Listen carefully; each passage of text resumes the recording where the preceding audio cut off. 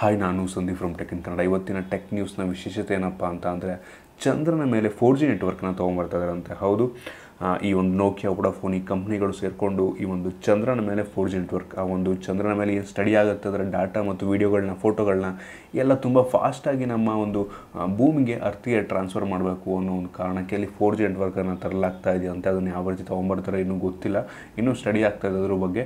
ನಮ್ಮ ಈ ಭೂಮಿ ಮೇಲೆ ಇನ್ನೂ 4G ನೆಟ್ವರ್ಕ್ ಸರಿಯಾಗಿ ಕೊಡೋಕ್ಕಾಗಿಲ್ಲ. ಈಗಂತ ಎಲ್ಲ ಟ್ವಿಟ್ಟರು ಎಲ್ಲ ಸೋಷಿಯಲ್ ಮೀಡ್ಯಾದಲ್ಲಿ ಒಂದು ಅಲೆನೇ ಎದ್ಬಿಟ್ಟಿದೆ, ನಮ್ಮ ಭೂಮಿಗೆ ಫಸ್ಟು 4G ನೆಟ್ವರ್ಕ್ ಕೊಡಿ, ಚಂದ್ರಂಗೆ ಆಮೇಲೆ ಕೊಡುವಂತೆ ಅಂತ. ನಮ್ಮ ಭಾರತ ಒಂದು ಲೆವೆಲಿಗೆ 4G ನೆಟ್ವರ್ಕ್ ಆಲ್ರೆಡಿ ಬಂದಿದೆ, ಸುಮಾರು 86%.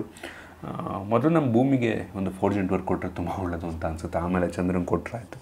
ಇನ್ನು ನೆಕ್ಸ್ಟು ವಿಷಯಕ್ಕೆ ಹೋದರೆ, ನಮ್ಮ ಭಾರತ 4G ಸ್ಪೀಡಲ್ಲಿ ಒಂದು 4G ಇಂಟರ್ನೆಟ್ ಸ್ಪೀಡಲ್ಲಿ ತುಂಬ ಅಂದರೆ ತುಂಬ ಸ್ಲೋ ಇದೆ ಅಂತ. ವಿಶ್ವದಲ್ಲಿ ಬೇರೆ ಒಂದು ದೇಶಗಳಿಗೆ ಹೋಲಿಸ್ಕೊಂಡ್ರೆ ತುಂಬ ನಿಧಾನವಾದ 4G ಸ್ಪೀಡನ್ನು ನಮ್ಮ ಭಾರತ ಹೊಂದಿದೆ ಅಂತ ಹೇಳಲಾಗ್ತಾ ಇರುವಂಥದ್ದು. ಹೌದು, ನಮ್ಮ ಭಾರತದಲ್ಲಿ ಕೇವಲ 6.07 MB/s ಒಂದು 4G ಸ್ಪೀಡ್ ನಮಗೆ ಸಿಗ್ತಾ ಇದೆ ಅಂತ ಹೇಳ್ಬೋದು. ಇದನ್ನು ಬಿಟ್ಟರೆ ವಿಶ್ವದ ಅತಿ ಹೈಯೆಸ್ಟ್ ತುಂಬ ಜಾಸ್ತಿ 4G ನೆಟ್ ಸ್ಪೀಡ್ ಸಿಗ್ತಾ ಇರುವಂಥ ದೇಶ ಅಂತ ಅಂದರೆ ಅದು ಸಿಂಗಾಪುರ್. ಅಲ್ಲಿ ಸುಮಾರು 44.31 MB/s ಅಂದರೆ ನಮ್ಮ ಭಾರತಕ್ಕಿಂತ ಸುಮಾರು 10 ಪಟ್ಟು ವೇಗವಾಗಿ ಇಂಟರ್ನೆಟ್ ಸ್ಪೀಡ್ ಈ ಒಂದು ಸಿಂಗಾಪುರಲ್ಲಿ ಸಿಗ್ತಾ ಇರುವಂಥದ್ದು. ಅದನ್ನು ಬಿಟ್ಟರೆ ನೆದರ್ಲ್ಯಾಂಡ್ ಮತ್ತು ನಾರ್ವೆ ದೇಶಗಳಲ್ಲೂ ಕೂಡ ಅತಿ ಹೆಚ್ಚಿನ ಒಂದು ಇಂಟರ್ನೆಟ್ ಸ್ಪೀಡ್ ಸಿಗ್ತಾ ಇರುವಂಥದ್ದು. ಅದನ್ನು ಬಿಟ್ಟರೆ 4G ನೆಟ್ವರ್ಕ್ ಕವರೇಜ್ ಅಂದರೆ ಅತಿ ಹೆಚ್ಚು ಜನರಿಗೆ 4G ಸೇವೆಯನ್ನು ನೀಡ್ತಾ ಇರುವಂಥ ದೇಶಗಳಲ್ಲಿ ಭಾರತಕ್ಕೆ 14ನೇ ಸ್ಥಾನವನ್ನು ಪಡ್ಕೊಂಡಿರುವಂಥದ್ದು ಒಂದು ರೀತಿ ಒಳ್ಳೆಯ ವಿಚಾರ. ಸುಮಾರು 86.26% ಜನರಿಗೆ ನಮ್ಮ ಭಾರತದಲ್ಲಿ 4G ಸೇವೆಯನ್ನು ನೀಡಲಾಗ್ತಾ ಇದೆ. ಇನ್ನು ಮುಂದಿನ ವಿಷಯಕ್ಕೆ ಬಂದರೆ ಆಂಡ್ರಾಯ್ಡ್ ಪಿ ಅಂದರೆ ಆಂಡ್ರಾಯ್ಡ್ 9.0 ಮುಂದಿನ ಒಂದು ಆಂಡ್ರಾಯ್ಡ್ ವರ್ಷನ್ ಏನು ಬರ್ತಾ ಇದೆ, ಅದರಲ್ಲಿ ಒಂದು ಹೊಸ ಸೆಕ್ಯೂರಿಟಿ ಫೀಚರ್ನ ಆ್ಯಡ್ ಮಾಡಲಾಗಿದೆ ಅಂತ. ಏನಪ್ಪ ಅಂದರೆ, ಯಾವುದೇ ಒಂದು ಬ್ಯಾಕ್ಗ್ರೌಂಡ್ ಅಪ್ಲಿಕೇಶನ್ನು ಕ್ಯಾಮ್ರಾಗೆ ಎಕ್ಸೆಸ್ಸನ್ನು ತೊಗೊಳೋದಕ್ಕೆ ಸಾಧ್ಯ ಇಲ್ಲ.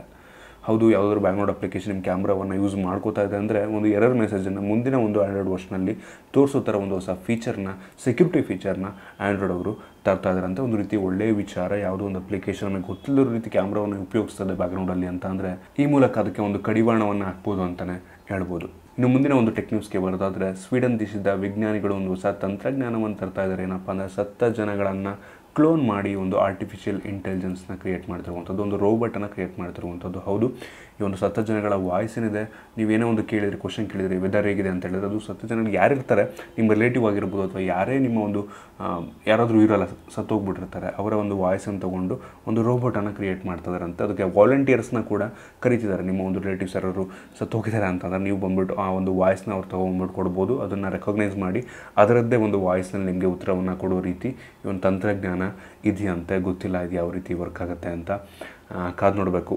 ಮುಂದೆ ಇನ್ನೇನೇನು ಬರುತ್ತೋ, ಸತ್ತವ್ರನ್ನ ಒಂದು ರೋಬೋಟ್ ರೀತಿಯಲ್ಲಿ ನಾವು ನೋಡ್ಬೋದು ಫ್ಯೂಚರಲ್ಲಿ.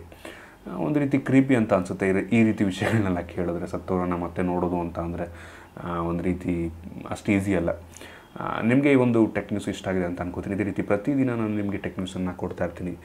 ಈ ಒಂದು ವಿಡಿಯೋ ಇಷ್ಟ ಆಗಿದ್ರೆ ಲೈಕ್ ಮಾಡಿ ಮತ್ತು ನಿಮ್ಮ ಫ್ರೆಂಡ್ಸ್ ಜೊತೆ ಒಂದು ವಿಡಿಯೋನ ಶೇರ್ ಮಾಡಿ. ಇದೇ ರೀತಿ ನಮ್ಮ ಬೇರೆ ಬೇರೆ ವಿಡಿಯೋಗಳಿಗೆ ಟೆಕ್ ಇನ್ ಕನ್ನಡ ಫೇಸ್ಬುಕ್ ಪೇಜ್ಗೆ ಈಗಲೇ ಲೈಕ್ ಮಾಡಿ ಮತ್ತು ನಮ್ಮ ಟೆಕ್ ಇನ್ ಕನ್ನಡ ಯೂಟ್ಯೂಬ್ ಚಾನಲ್ಗೆ ಸಬ್ಸ್ಕ್ರೈಬ್ ಮಾಡಿ.